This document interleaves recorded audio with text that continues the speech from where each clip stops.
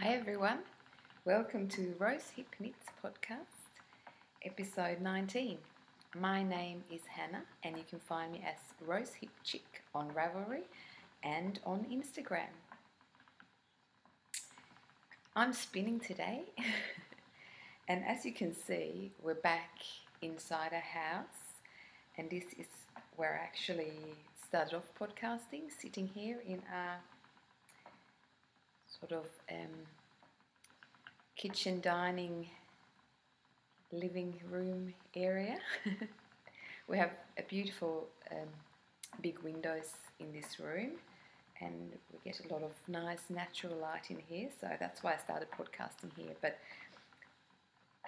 my craft room or the studio, which is in a little building outside a house, that's also got a light room, and because I have all my craft stuff out there, I started podcasting out there instead.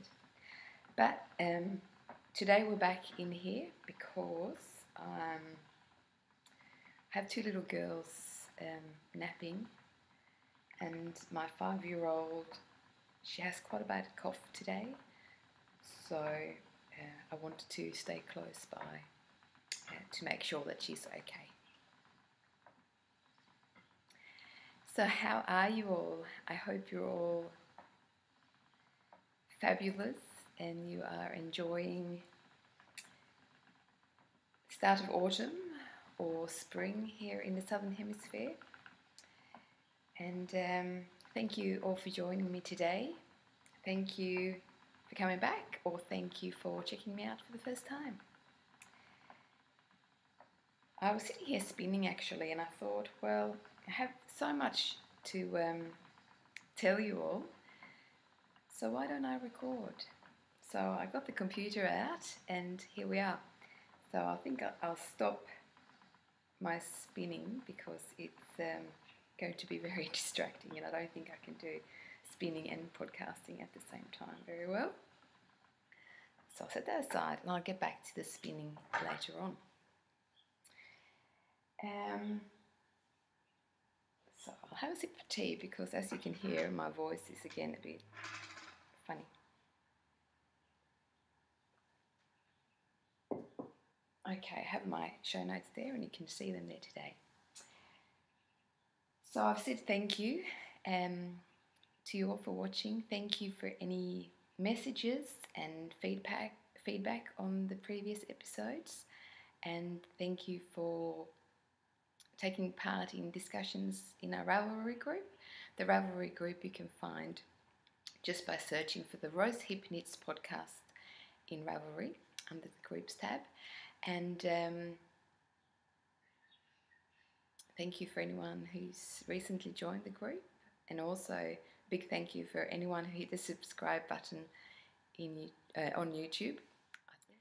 So yes, I think we have over 500 subscribers on YouTube, which is very exciting. I'm not sure about the stats on YouTube and what that actually means. From what I've heard, there could be a lot of spam and things in that. So anyway, I'm happy for anyone who's watching. So thank you all. We have had a dialogue going on for this podcast and for our Ravelry group, and I'm going to do the drawing for 2 winners today.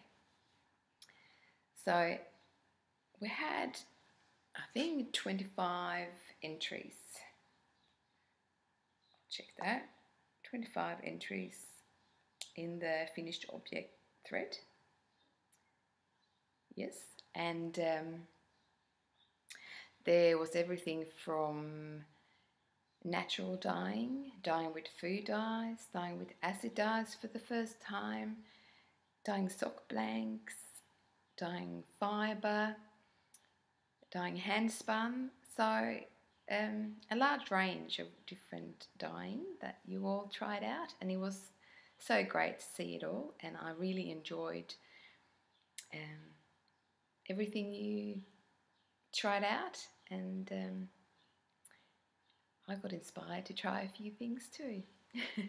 So thank you everyone for joining, and I'll just do this drawing straight away. I have the random number generator up on my phone, and I'm sorry if this is going to take a bit of time and be a bit weird, but we'll do this. It's only I was the first pose, so 2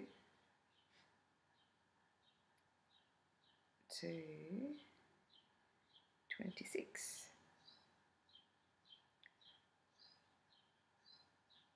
2 to 26, generate, and this is for the first prize, which is this bag from Knit and Stitch Bits, Katie,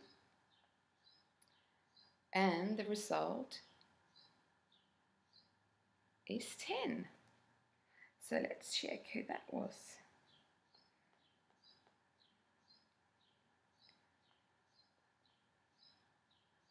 Pose 10 was Otisiro, who dyed some dip dyeing and made a beanie out of that. And Otisiro is Anneline from Belgium. So congratulations. I will send this bag out to you when you have sent me a PM with your posting details. And then Claire from the New Hampshire Knits podcast, she has offered one of her patterns for the Agatha socks, and I'll draw another winner, and Claire will send a pattern to that person. So I'll hit generate again,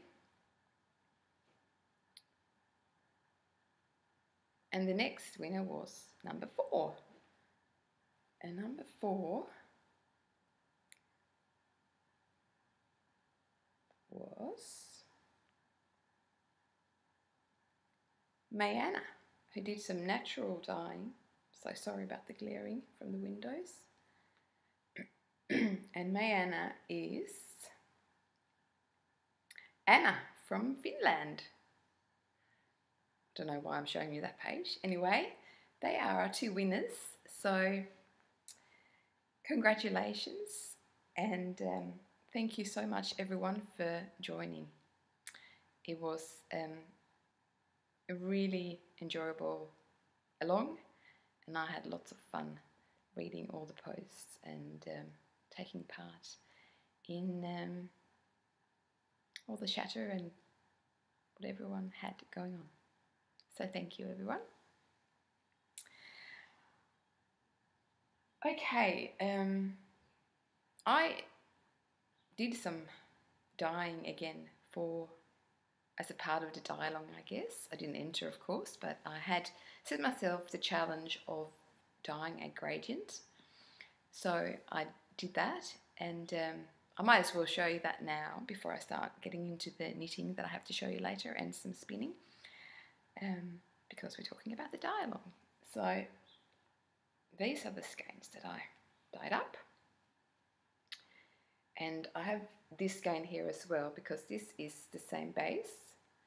And for those of you who have watched before, this is the Superwash Merino fingering weight that I dyed for the raindrops jumper that I did for my daughter. It's the Tin Can Knits pattern that I knitted, and I have this as a leftover skein from that project.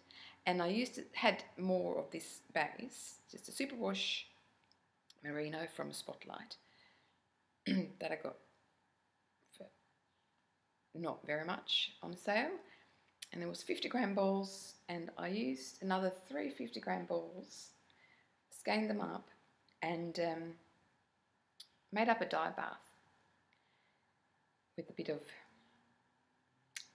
mainly purple, but I put a bit of pink and a bit of blue in there as well. Popped in the first skein and left that in for 4 or 5 minutes. Put in the second skein, again left them both there for another 4 or 5 minutes and put in a third skein. And when I then felt happy with the colour, I got them all up out of the dye bath and put them individually in bags and steamed them in my food steamer that I use for dyeing. And I am very happy with the result. And my plan is to knit a shawl out of these. It's not the softest base,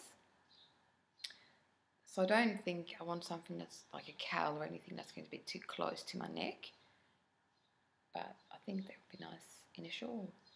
So I think I'll do that when I can. I'll do that when I find a pattern that I think will work for 150 grams of fingering.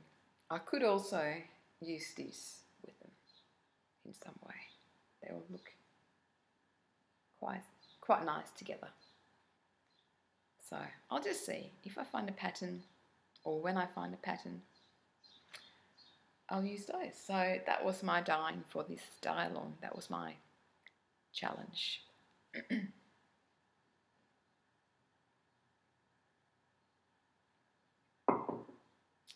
Sorry, had to have a bit of tea there.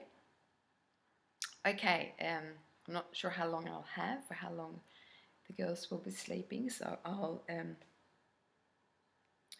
get on with my knitting and I'll show you something I finished, a few things that I'm working on, and then I'll move on to some spinning.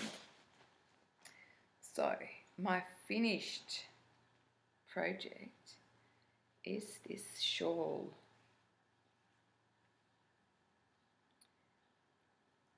And it's big. So this is a shawl by Caroline of the Sasu podcast and Sasu Yarns. I did this as a test knit, and the pattern has still not been released. I think Caroline is still working on some charts and some tweaking of the pattern. I used the Grignasco Bambi, which is a extra fine merino, this one, in the 184 colourway, and I found out both that this is now discontinued and that it is a 3-ply. So I ran out, and because of how the pattern works and how you do your contrast colour here, you're meant to only have the contrast colour down here, a few rows further down than this colour. Anyway, how the colour goes into the main colour here is what sort of meant to happen down here, but I wanted, when I changed the colour, I wanted that to happen. So I had to think back a few rows after I realised that I was going to run out of the main colour before the pattern told me to change colour. So I ended up having a little bit left, but not enough to get to where I needed to go. So then I had a look at my stash, and I think last time I had already started with adding this colour. And you can't really see it very well. Oh, here it's a bit better. This is a Vomice Pure in the Sabrina colourway, and it's left over from a shawl, scarf shawl that I made, another test knit. I completely ran out of that and had to start another colour, a third colour. This is a sock yarn that I dyed, and I knit that until I completely ran out, and I only had the picot edging left to do, and for that I used another hand dyed that I did. That was another, what's this one here? That was another test knit shawl that I made a while back, and this one here is leftovers from a cow. So I think it turned out great. I'm very happy with it, and I'm happy that I used up all of this and all of this and a bit of these from my stash. And of course this one had been in my stash since I bought it from a D-stash 2008 to 2009, ages ago, and it's just been sitting in my stash. I wasn't too sure what to do with it, so that's all done, and it will now be waiting for autumn because the weather is warming up here. We're having a beautiful sunshiny day today, but it's quite windy, so I have doors closed now that I'm recording. But yes, I really like that, but I'm not going to wear it now because it's too warm. So thank you, Caroline, for letting me test knit that for you. And I knit that on higher 3.5 millimeters. So that was my finished shawl. And after I finished that shawl, I did not have a test knit, so I did not have a deadline for anything. I don't think I had any cows that I was part of that I needed to have something finished for anytime soon. I had some socks on the needles, and I think, oh, and my cardigan that I've been working on for a while. I had those 3 things on the needles, and I was just not sure what to work on next. So it was so funny. For a couple of days there, I would do 2 rounds on socks, and then 2 rounds on the other pair of socks, and then I'll start a bit on my cardigan, and I'll go back and forth a lot between the projects, and I didn't have anything that I was really taken by, and I just wanted to keep knitting on. But I decided that I wanted to take time to get going on my praline cardigan a bit, and I have that in my beautiful bag from Katie or Knit and Stitch Bits, who also donated the bag for the day along. So this is the praline cardigan by Gudrun Johnston, and I cast that on quite a while ago. I only did the ribbing. It's a bottom up cardigan, and I'm knitting it out of Sadness Garn Mini Duet. That was in my mum's stash, and she gave it to me when I visited her in July. It's a 55% cotton, 45% merino wool. And there's 175 meters per 50 grams. And I think I have 8 of these. And I got a little bit done on this. You can see this is what they call the little birds texture pattern.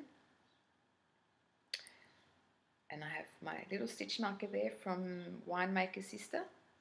And here I have a stitch marker from Andy of Andre Sue Knits Turtle. And I have some of my little simple stitch markers by Shaiton Design, who's in Australia. I'll try to link to all those if I remember. Sometimes I forgot those links that are just like little mentions. Anyway, I got a bit done on that. I'm now up to where you put in the pockets. So again, I had to think a bit, so that stopped me from continuing. But that's that cardigan, and I hope I will have enough yarn for that. I'm knitting that on Highs again on 2.75 millimeters, and I can fit all of that in this huge bag. So I did that, and then I have my 2 pairs of socks that I'm working on. The first pair of socks that I'm working on are the Agatha socks by Claire of NH Knits, which was the price as well for the dye along. And I knit them both together on the one really long needle that I showed you last time. And then I just got to a part in the pattern when I needed to change where the beginning of the row was. So how the pattern works, I decided to separate into 2 needles. And that's how far I've come. Another one of the Winemaker Sisters stitch marker. Sheep.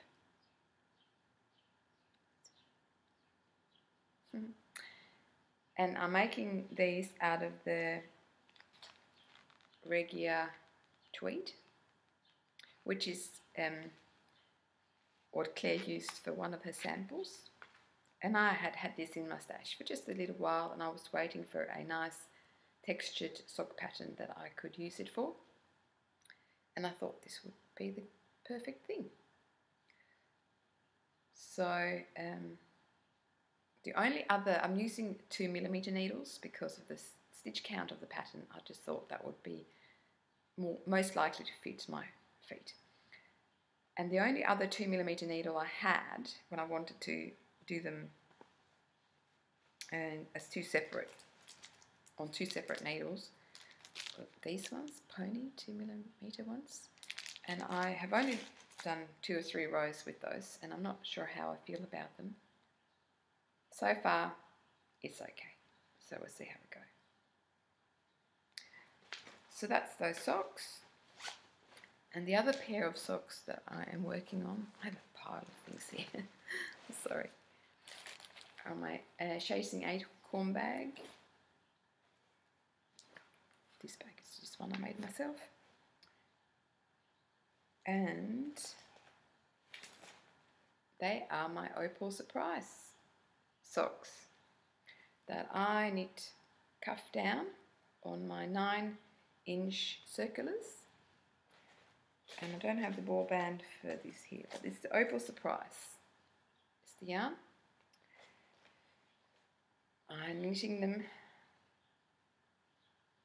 2 different 9-inch circulars, and I sort of do one colour on one sock, then I do the same colour on the other sock, and I go back and forth like that a bit.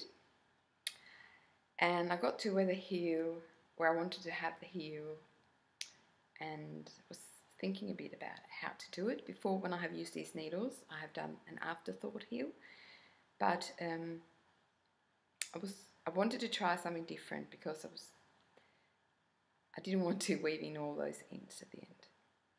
So I actually swapped over to my Knit Pro Novas and did a fish lip kiss heel.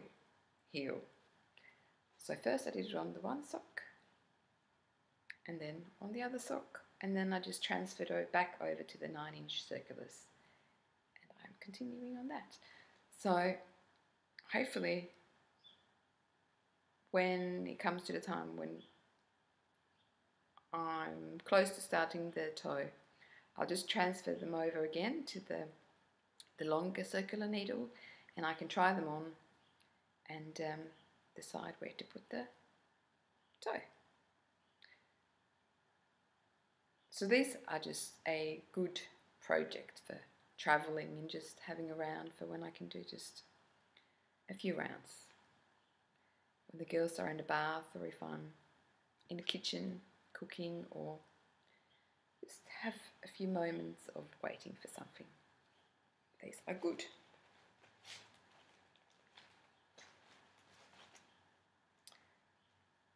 So those were the 3 things that I had on the needles when I finished a shawl, and I had those things for a few days, and then Holly of the Swift Knit podcast mentioned that she had a new shawl design, and I volunteered to test knit that for her, and I just got that pattern a couple of days ago, and she's doing a shawl with 3 different weights: lace, fingering and DK weight, and I test knitting to DK weight. And I have this in a huge bag that I made with my mum. I think mum made it really. I was watching her doing it. But I have it in that large bag because what I'm using is this Bella Baby Layette, which is 80% bamboo, 20% wool. And I bought this as Spotlight, and I was thinking I was going to make a cardigan for my 5-year-old, but I just don't think that's going to happen. And because it's on these like cardboard or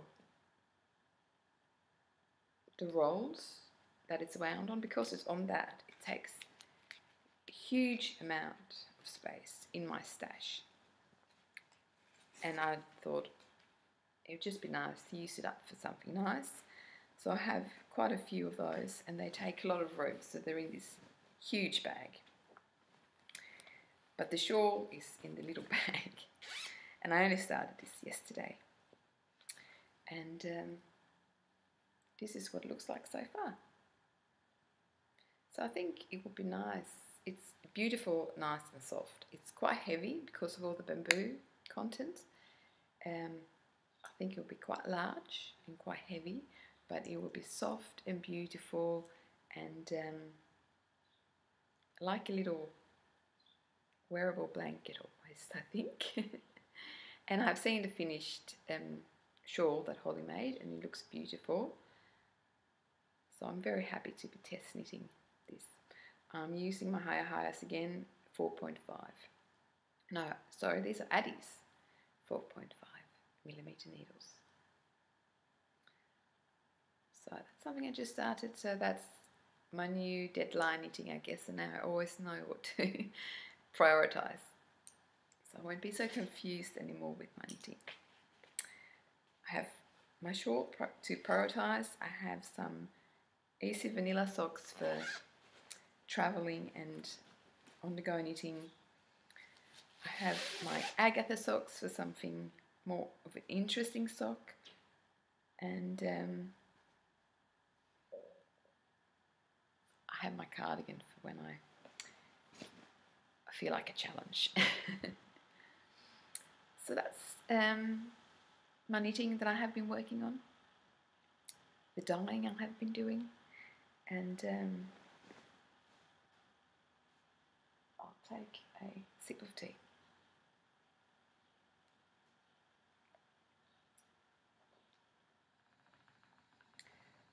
So I had a little break after I finished talking about my knitting, and I made myself a fresh cup of tea and just doing a little bit of spinning because it's so tempting when I have my wheel right here. But I'll tell you a little bit about my spinning. I had not been doing spinning for quite some time because I had decided that I wanted to watch the crafty class that I had bought, the worsted to woolen spinning. And after I finished my test knit, I found some time to start watching that class, and I watched short forward and short backwards drafting, I think they're called, the first two things they talk about in the class, and that's how I have been drafting when I have been spinning since I started spinning a few years ago. And I watched that and took note of a few things that I thought, oh, that's something that I should improve, and decided to spin one of my braids from my stash using those two methods, using the short forward drafting method, and then move on and watch the rest of the crafty class. So I have watched that, and now I am spinning, and what I am spinning is this braid, and I only have this much left. This is the first bobbin that I have completed. I have about 90 grams total, and this is from Werther Fibre. I think that's how you pronounce it, I'm not sure. And this is a braid that I bought at the Bothwell Spinning before my 5-year-old daughter was born. I went there on my birthday one year. And Bothwell Spinning is a event that happens every second year in Bothwell, Tasmania. And they have stalls, I think they have workshops, they have a longest thread competition and some exhibitions and things. Back then it was quite a large event. I'm not sure if it is as large anymore. But Worth Fibre, they were there, or she was there, Helen, I think her name is. And I bought this, which is a blue-faced Leicester. And I have 90 grams of that. And this is the first time I spin BFL, and I have never knit anything out of BFL. So since this has been in my stash since 2008, 2009, it's not in best shape, because since then I have moved twice, and I had all my stash in storage for about 18 months at one point, and then it's been in plastic bags and it's been safe, but everything's been moving around. Of course, temperature has changed, and it is not in the best condition, but it's still fine to spin. Yes, it has felted a little bit in spots. So I am going to finish spinning this bit with the short forward draft method. I don't even know if I'm saying the right term for that, but if I don't, I'll put the correct one on here. And yes, I'll 2-ply that, and then I'll continue on and watch the next part of that class, crafty class, and I think that's the drafting from the fold. And I have done that before when I have been spinning from a fleece. But the class is really good so far, so I really recommend it. Even though I have been spinning for a while and I have been using these methods, there's still little pieces of information that I have found really useful, and that I have now when I'm spinning, I'm thinking about it, and I'm trying to change to just optimize my fibre and everything when I'm spinning. Another thing that I bought from the same people when I went to the Bothwell Spinning is this one. It's a Paulworth top, and I think Jacaranda that says here that's the colourway. So I might spin this next for when I do drafting method that requires a top. And I'm sorry if you can hear my daughter coughing. She's now watching TV for a little bit because she wasn't comfortable in bed. So yes, I had those 2 braids in my stash. They've been there for quite some time. I don't have a really big fibre stash. I have those 2 from Bothwell from a few years back, and I have a couple of braids that I dyed myself, a couple of braids from friends from my knitting group in Hobart, so they're also a few years old. So I'm going to try to get through that stash, because yes, it's not too good for it to be sitting around for so long, because I have been on Etsy a lot, just looking, and there's so many tempting things, fibre and yarn. So I'll if I free up some space in my stash, I'll be able to maybe get something new to spin. And when I saw the Worth of Fibres again, or when I found that in my stash again, I was curious if she was still around, because I haven't really heard anything or seen anything from her. since Bothwell Spinning. So I looked her up online, and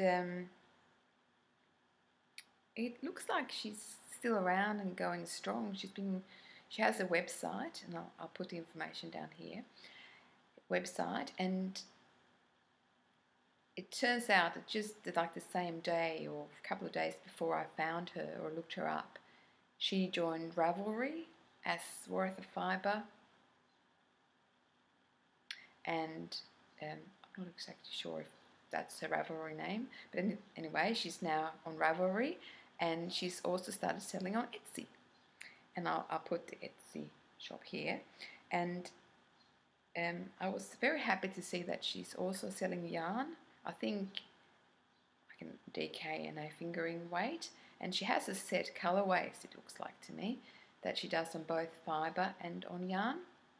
And on her website I could see that she had been to several fibre events lately, and I think she's a bit low on her stock, so she'll be dyeing up more things, and I hope that there will be both yarn and fibre in her Etsy shop. There were some beautiful tops in the Etsy shop, and she's in New South Wales, mainland Australia, I think originally from the UK, and she does both Australian grown and wool, Australian breeds, and some more not as easy to get hold of breeds, or rarer ones, or yes, I'm just trying to remember what I read on the website. But anyway, considering how long my braids have been in my stash, I'm really happy with them, and I think in a not too distant future I'll try some more of the Worth of Fibre goodies. I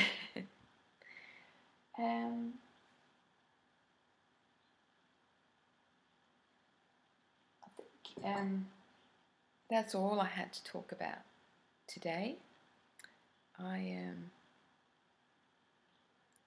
might go and have some ice cream with my daughter, because I feel like my throat needs it, and I think that her throat really needs it. It's a beautiful day outside, so hopefully we'll feel well enough to enjoy some time outside, and maybe the wind will die off a little bit, which would be nice.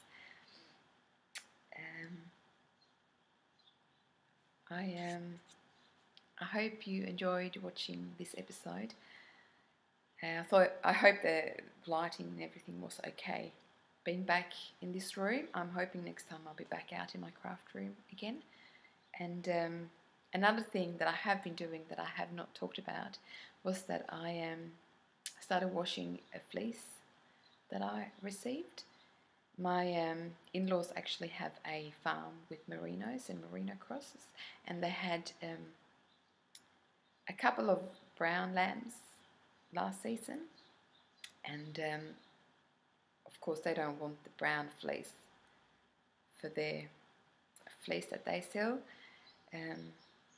which I think mainly goes to Italian suit makers, but I'm not sure. Anyway, the brown fleeces are not as popular, and they were happy to give them to me.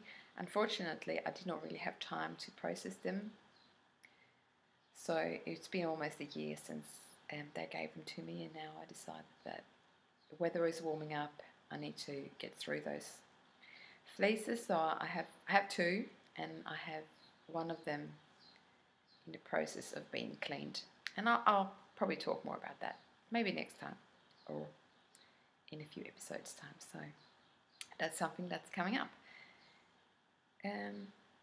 So thank you everyone for watching.